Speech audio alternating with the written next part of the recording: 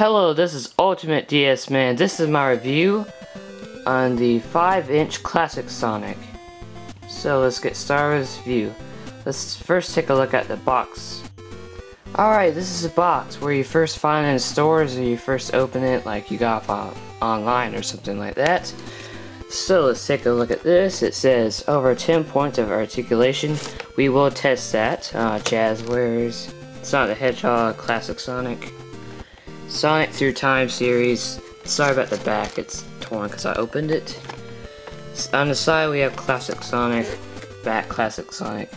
The box itself isn't anything too special, but I kept it mainly. Ah, darn it! Nah. Mainly because, I don't know, I felt like it. Now let's move on to detail. Okay, this figure's detail is pretty amazing, just like other Sonic Jazwares figures.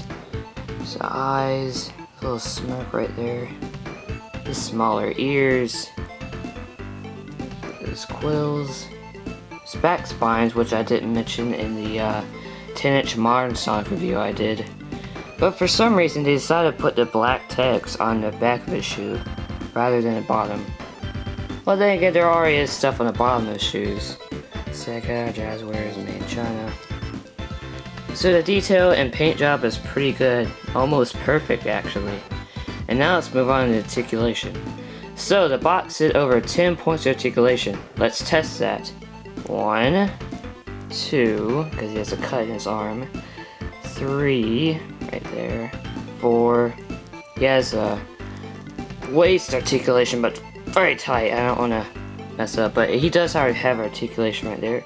6, 7, 8, 9, 10, 11, 12. So he has 12 points of articulation. I can't count today apparently. Which is pretty good for a 5-inch figure. Obviously the modern Sonic figure is going to have more articulation because he's taller. And he can bend the knees. Unfortunately for Classic Sonic he cannot. Only the 10-inch figure can. So I might do a review on him whenever I get a 10-inch Classic Sonic. Also with the paint job I got the lighter blue re-release because I just like the lighter blue Classic Sonic more than the darker blue. The lighter blue is from the Sonic Generations and Sonic 1 Sonic. Darker blue is for Sonic 2 and Sonic 3 and Knuckles. So that's how that works. Overall, what score do I give this figure? I give this figure an amazing 10 out of 10. This has to be my favorite Sonic figure I own. Because the detail is spot on amazing. There are no paint errors at all. The articulation's good. There are no loose joints at all. And he's pretty much a perfect Classic Sonic figure. If you are a Classic Sonic fan, I would highly recommend you get this figure because it is very good. It doesn't really matter what re-release you get. I just like the lighter blue more. That's just my opinion though. But I highly recommend you get this guy. I mean, this guy is just awesome. He's my favorite Sonic figure now. Unless I get that vintage candy Sonic figure from the 90s. Anyways. So yes, I give this figure a whopping 10 out of 10. I know this was kind of a short review. I apologize. I know I haven't made a review in a while. And I actually used my new intro in this review. Yeah. Well, Classic Sonic 5-inch, 10 out of 10, no questions asked.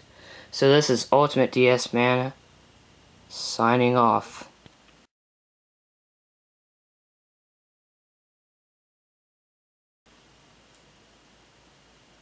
Oh, by the way, I forgot to mention, he does not have any accessories just like the other 5-inch figures. So yeah, that's one thing I forgot to point out. He does not come with any accessories, it's just him. Okay, see you later for reals. Bye bye!